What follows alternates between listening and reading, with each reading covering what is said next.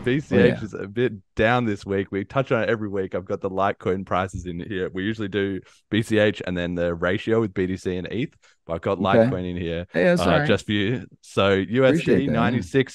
$96.94. So we're down a little bit. We're starting the year, but it's the start of the year, so we're obviously just setting a good low so we can get a massive, yearly gains. That's Okay. that's clearly the strategy. One Bitcoin is 171.4 BCH, so we're down against Bitcoin.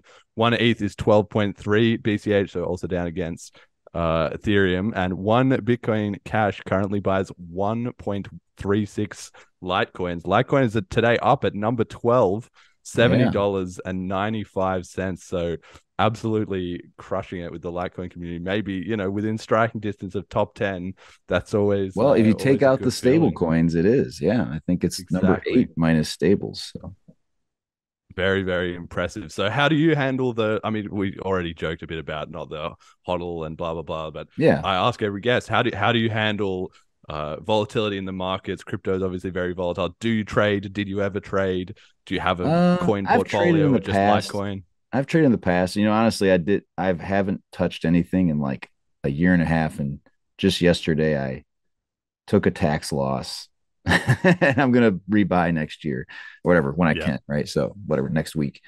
And yeah, I mean, I think that's something I did for a while, and it wasn't worth it to me with all the tax implications, and just became a mess. And I felt like keeping the stuff on the exchanges. Honestly, I got really freaked out.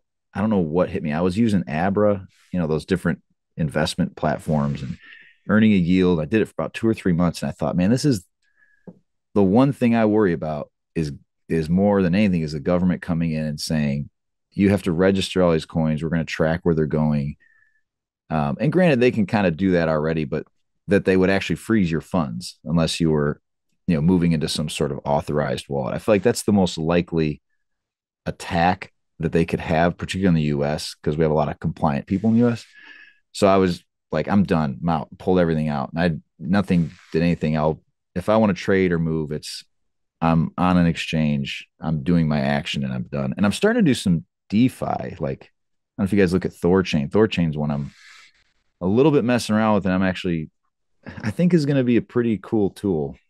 There's a lot you can do on there as it grows.